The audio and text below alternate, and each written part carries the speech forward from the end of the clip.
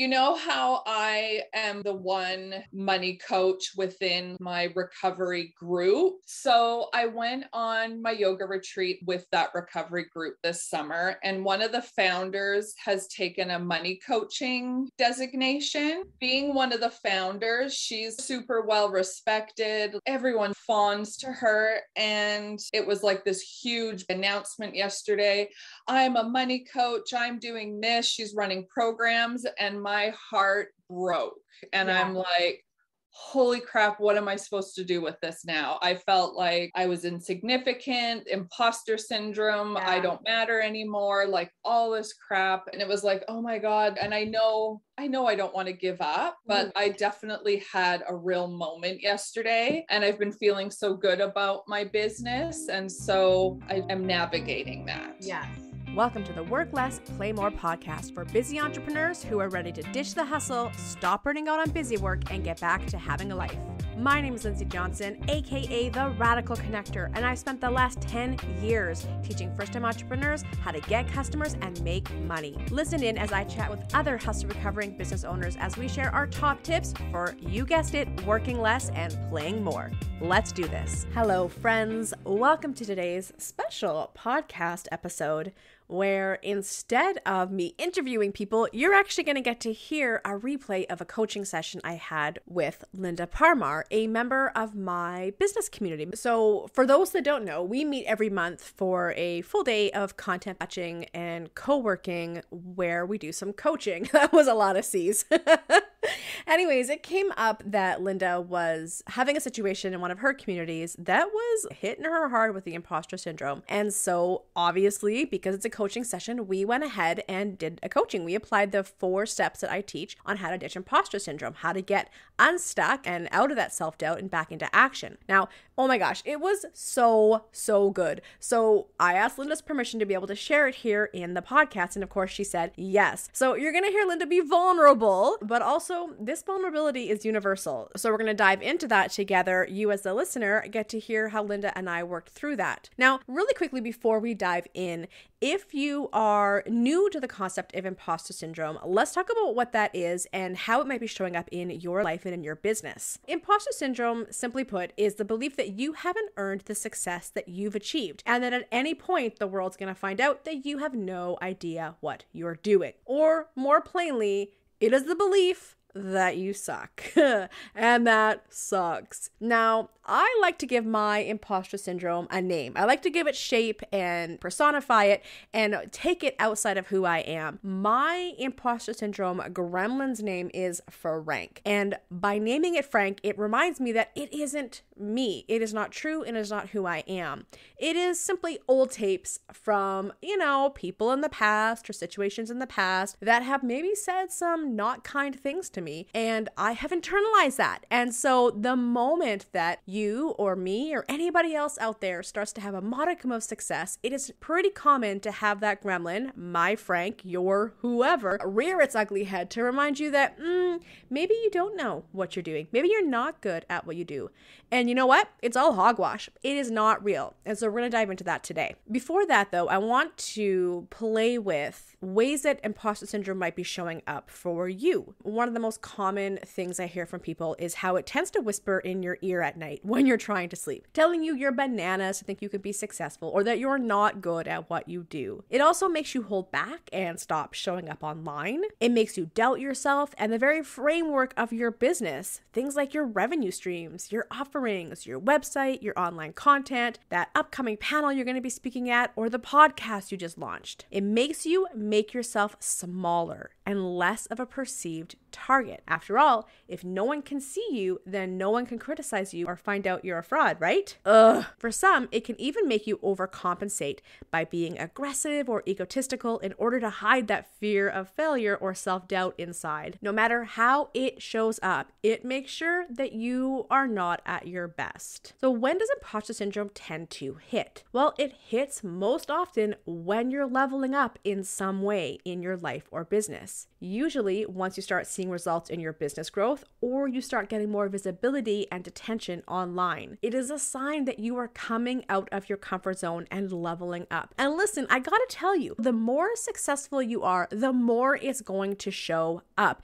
It is almost inescapable. It is a sign that you are leveling up, that you are coming out of your comfort zone and doing something big. Before we even dive into the recording of Linda's and my coaching session, let's just take a moment to shift that mindset and I don't know if I go so far as to say thank, but just acknowledge that imposter syndrome is there because you are growing. And while it can be a bad thing if it holds you back and makes you shrink, in a lot of ways, it's kind of welcome because it lets you know that, yep, I'm on to something and I'm doing something big here. And that is scary AF. And I'll tell you, it is a normal part of growth. Almost everyone experiences it. Yes, even those super successful leaders that you follow online who seem to have it all together, they get it from time to time. And as I said, it totally sucks. So you need to get ahead of it early by developing tools for cutting imposter syndrome off at its head. And that's exactly what you're going to hear happen during this coaching session with Linda. Be sure to stay with me until the end of this podcast because I'm going to break down those tips for you and tell you where you can go get a special worksheet to help you work through your own imposter syndrome. In the meantime, let's do this thing. All right, what's going on? Okay, so you know how I am the one money coach within my recovery group? Mm-hmm. So I went on my yoga retreat with that recovery group this summer, and one of the founders has taken a money coaching designation. Mm-hmm. Being one of the founders, she's super, super well respected. Everyone fawns to her. And now she's it was this huge, big, announcement yesterday. I'm a money coach. I'm doing this. She's running programs, and my heart broke. And Yeah. I'm holy crap, what am I supposed to do with this now? I felt like I was insignificant, imposter syndrome. Yeah. I don't matter anymore, all this crap. And yeah, I'm kind of, reeling a bit. A little bit. And it was oh my God, and I know I don't want to give up, but I definitely had a real moment yesterday, and I've been feeling so good about my business. And so, yeah, I just am navigating that. Yes. Yeah. Yeah. Okay. So why don't we approach it from the imposter syndrome angle first? Okay. So what is some of the self-talk that's come up for you? That my business is going to fail because everybody's going to go to her instead of me. Okay. Yeah. What else? That I'm insignificant and that I don't matter, which is self-talk that happens all the time anyways. Mm-hmm. What else? I would say those are the really big ones, mostly that I'm going to fail. Yeah. And that she's better than me. Yeah. The she's better than me part. Okay. So we know from the imposter syndrome module, the first step is to acknowledge what you're actually feeling and what's coming up. Yeah. And then the next step is to ask yourself if that's true. Yeah. So will your business fail if this person becomes a money coach? No. Because I'm a fabulous money coach. And people will come to me for a different reason. Mm-hmm. Yeah. Because they trust me. Mm-hmm. Yeah. And yeah, that I'm just I'm just going off with this little story that I need to just kind of whoa, it's not true. Yeah. Okay. Yeah. So, are you insignificant? No. Because I have so many years of experience. I have lots of designations and I have an established business. Yes. Yeah. Yeah. Do you matter? Yes. Because I'm a human being and I matter because I'm sitting here breathing and I care so much about my clients and I'm so passionate about what I do. Yeah. Do you matter to other people? Yes, absolutely. Because I take really, really good care of them and they learn a ton from me. Okay. Yeah. So step 2 is asking yourself if it's true or if it's a lie, right? Yeah. And I think we've established that this imposter syndrome, not true. Totally. Right? Yeah. Yeah. Step 3 is to prove it. So Right. how do you prove it? Do you have testimonials that you can read right now? Yes. Yeah, that's a good idea. Pull something up. Let's do it. Okay. Oh goodness. Okay. And you know what? I haven't gotten these on my website. So let me just bring hers up because that one was so beautiful. Well, this one's quite long, but read it. Linda was recommended to me by another coach who sensed my relationship with money could use some exploration. During our first session, Linda was able to help me pinpoint some distorted beliefs that were contributing to feelings of shame about money, not managing it, blah, blah, blah, just things that were going on with her. The self-assessment exercises she provided were so helpful in helping me understand the origins of my relationship with money. Linda also provided me with accountability, encouragement to complete some overdue bookkeeping tasks. Through my work with her, I was able to gain powerful insight into how I relate to money and dramatically decrease my feelings of money shame. Linda's non-judgmental, skillful, and professional style was exactly what I needed to clarify the barriers to having a healthy relationship with money. I highly recommend her to anyone looking to do the same. Yeah. Yeah, that was a big one, but yeah, that's my latest one. Yeah. Yeah. Read another one. I came to Linda because I felt paralyzed about looking at my finances. She took me from shaming myself for my financial past and living in scarcity to transforming my spending plan into an intentional practice to nourish my recovery. If you're looking at your money, if looking at your money brings up all the things, I highly recommend Linda to support you on your financial journey. Yeah. Yeah. So yeah, I like that. I liked reading those, and I'll go back and find some more. And yeah. So the next step is to get into action. Yes. Get into the magic of what you do. Yes. So how can you get into action around this today? I think that I did a ton of journaling this morning, kind of just connecting with my heart about it. Yeah. And this helped. And that roadmap, I'm going to pull it out. And I now have my, I'm going to start a group coaching in about a month. I'm going to plan a bunch of stuff and just have my content and get visible. Yeah. Get visible. Yeah. And I think that something that you could do potentially right now is put some of those testimonials sprinkled on your website. Yes. Okay. Yeah. Right? I need to do that. Yes. And you can just take excerpts of them, like the key thing, right? Yes. One of the things that I do on my site is I have an actual testimonial page. And so I will sprinkle the testimonials in pieces around my site, and then I direct them to the testimonial page if they want to read more. So you could do that if you want, have a whole page. Okay. Yeah. The other thing is, why not take some of those testimonials and turn them into social media posts? Okay. Oh, I love that.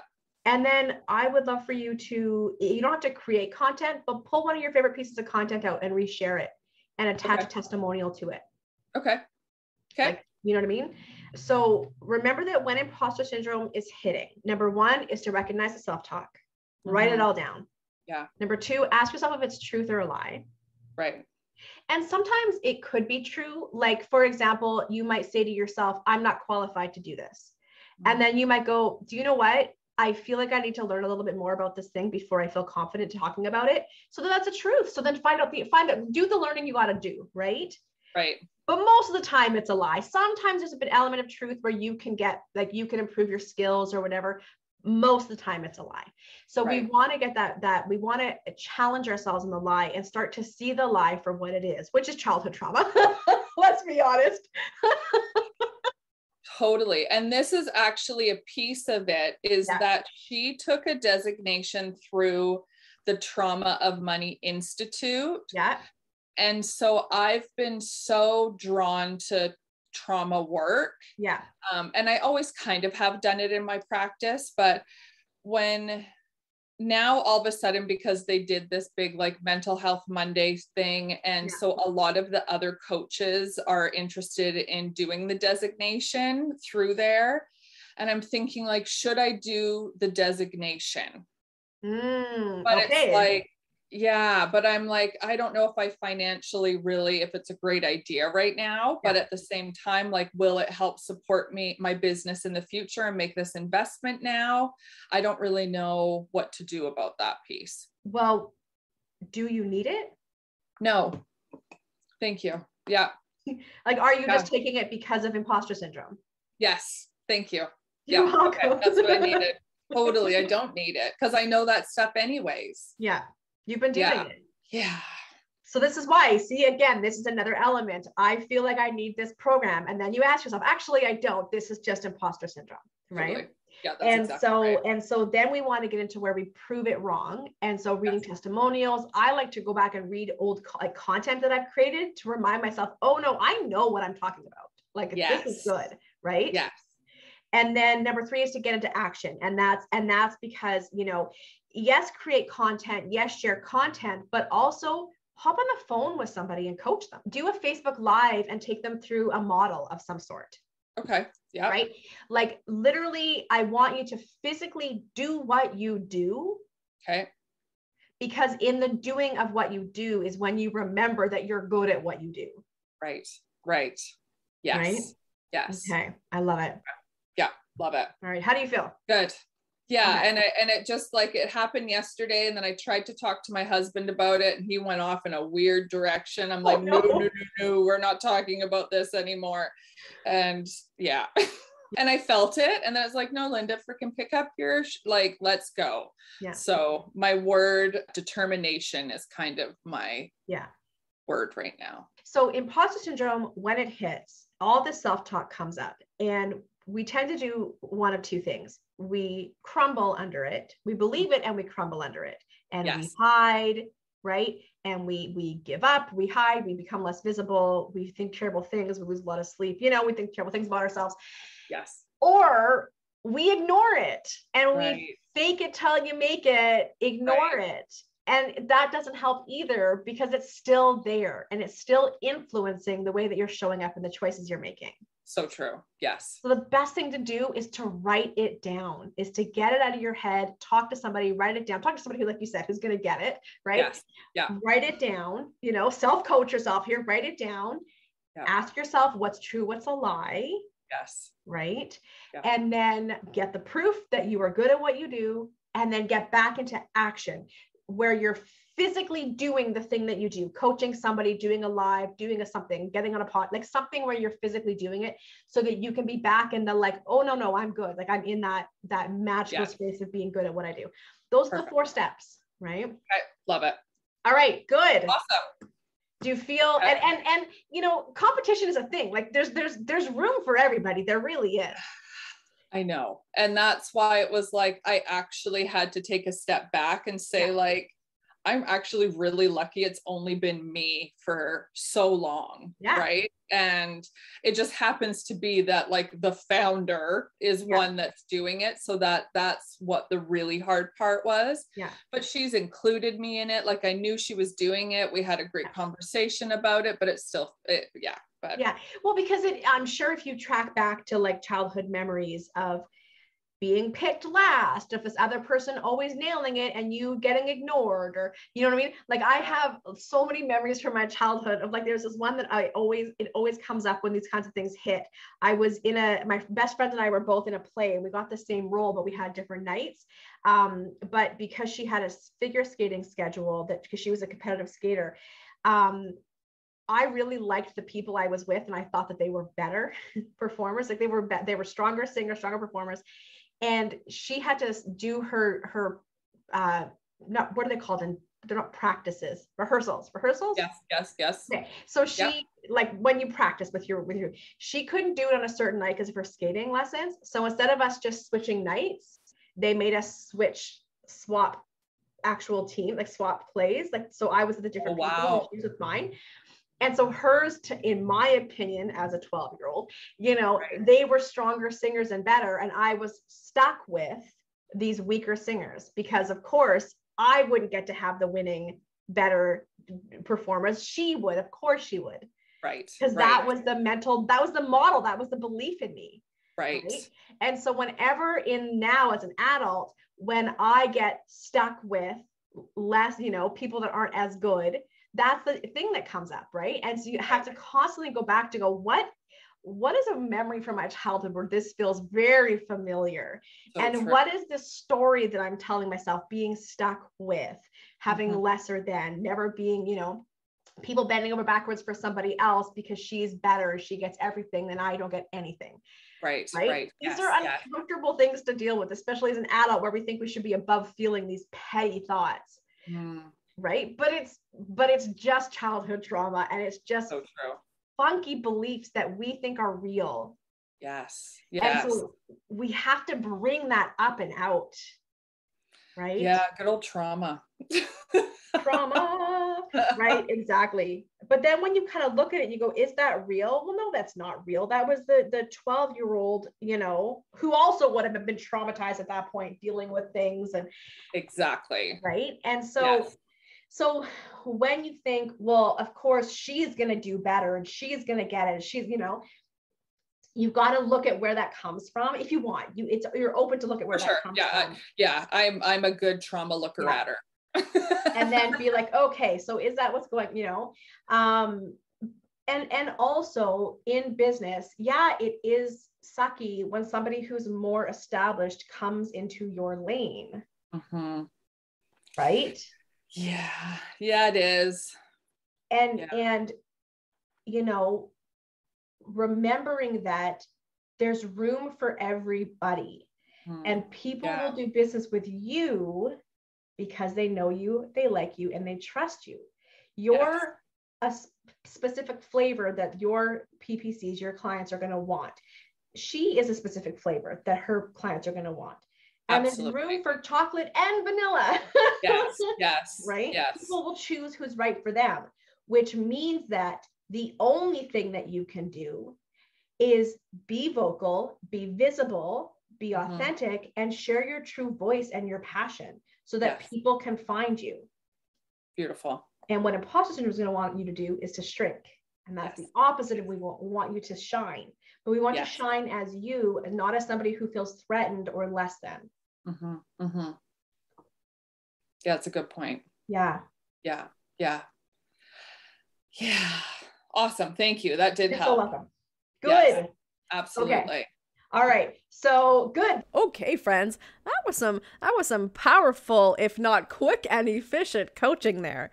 Were you able to see how quickly, once Linda started to get out the things that she was feeling, that self-talk that was in her head, how quickly she saw that, you know what, it wasn't even true. So much of imposter syndrome is a lie, and it is our job to acknowledge that and to undo these lies so we can get back into action. Let's talk about what you just heard there with my 4 steps for ditching imposter syndrome. Number 1 is to recognize when imposter syndrome is messing with you. What are your signs and symptoms? Now, we talked about that at the beginning of this podcast where I said it can make you play small, it can make you overcompensate and be aggressive, it could make you procrastinate and not do the thing you have to do because you don't want to put it out there. It could make you feel like there's a tornado of confusion in your head, you're lacking clarity and you don't know how to get your way through. As I said, it can show up with you shrinking and not showing up online, not being as visible. Oftentimes, imposter syndrome will directly show up in you shrinking yourself and making yourself smaller and, as I said, less of a target. So step number 1 is to recognize when imposter syndrome is messing with you and recognizing the signs and symptoms for you. Step number 2 is to recognize the lies. What is imposter syndrome? What is your Frank whispering in your ear? Write down that self-talk like we did with Linda. You're going to want to ignore it, numb it, push it down, because much like he who shall not be named, if there's any Harry Potter fans listening, there is this belief that when we name something, we give it power. But in this case, it is the opposite. When you name the self-talk in your imposter syndrome mode, in your self-doubt mode, you neutralize it, you take away its power because you very quickly see that it is not true. And I'll tell you, if there is any truth, that's okay. If you genuinely have self-doubt because you are stretching out of your comfort zone and your skills need to be sharpened and practiced a little bit more, then that's great. Practice away. If you are moving out of your zone of genius into an area where maybe you don't even want to be working and self-doubt's creeping in, well, then go ahead and own that. I don't want to work in this space. This isn't my zone of genius and I don't want to be here. When you write it down, really look at it and go, where are the lies and where are the truth? If there's any truth, figure out what you need to level up, to hire someone to support you, to outsource it or take it off your plate, whatever is going to help you move through that. And if it's a lie, guess what? We're going to move into step number 3, which is prove it wrong. Prove the lie wrong. Do what we did with Linda. Read testimonials. Read what others have to say when they've worked with you. Read your old blogs, listen to old podcasts, or watch videos of you where you can see your brilliance in action. Reflect back on those whose lives you've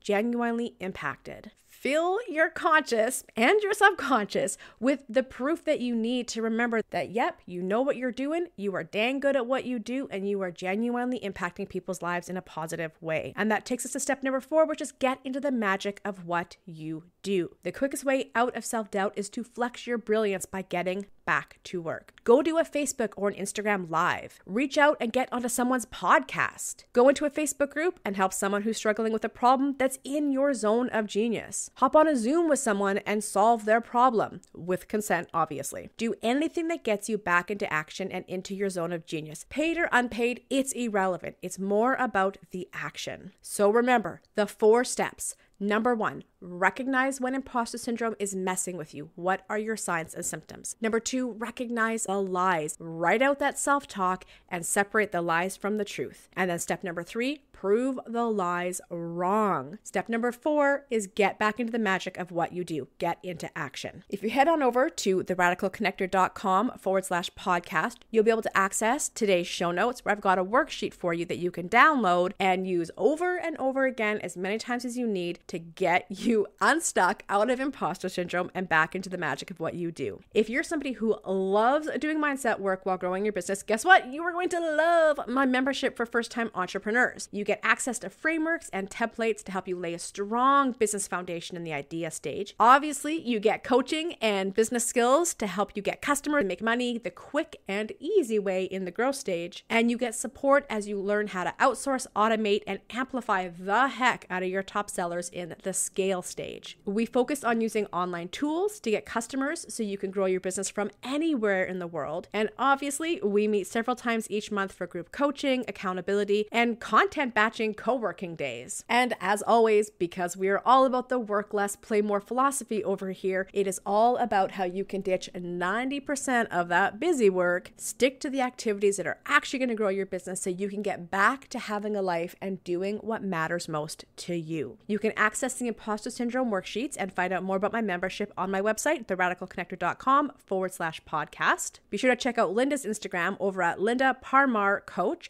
That's LINDA PARMARCOACH.